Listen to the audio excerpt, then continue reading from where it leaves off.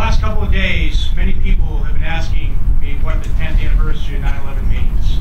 I think it's a time of reflection, a time of remembrance, a time to remember the nearly 3,000 men, women, and children lost in the attacks of September 11th, a time to honor more than 6,000 service members in our Screaming Eagles who have given their lives in Afghanistan and Iraq, a time to thank the tens of thousands of our wounded warriors and the Gold Star family members of our fallen heroes. Throughout history, certain images have become ingrained in our minds. The flags being raised at Iwo Jima, the day President Kennedy was killed, the day Neil Armstrong stepped on the moon.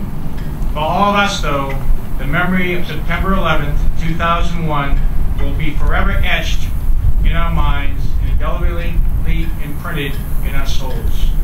We'll never forget the images of the planes flying into the World Trade Center, or the smoke rising from the Pentagon, or the inspirational words of Todd Beamer on the United flight, "Let's roll." We will never forget the courage and compassion of the first responders who raced into those burning, smoking buildings that day to save their fellow men and women. How we responded that day, the decade that has followed, is a testament to the American spirit.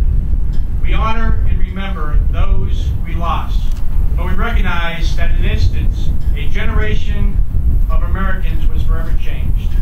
Initial fear and anger was quickly replaced with resilience and determination.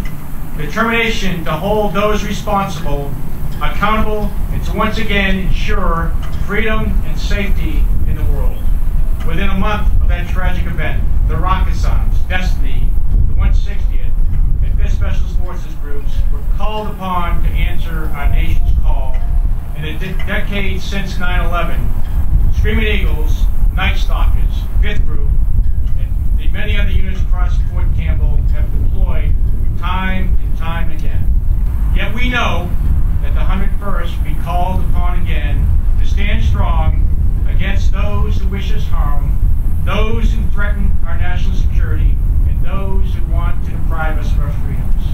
We are fortunate that extraordinary young men and women will continue to step forward, willing to sacrifice, willing to put others before themselves, so that we might all enjoy the freedoms and prosperity of this great nation. We have always been blessed with a wonderful, supportive community at Fort Campbell, but I would argue that 9/11 has forged an even stronger bond. Throughout a decade of deployments, countless flights of soldiers all have deployed or returned with a hearty farewell or a warm welcome back from a steadfast, supporting community. Our wounded warriors have been comforted by strong handshakes and heartfelt hugs. Our families have been supported in difficult times of loss.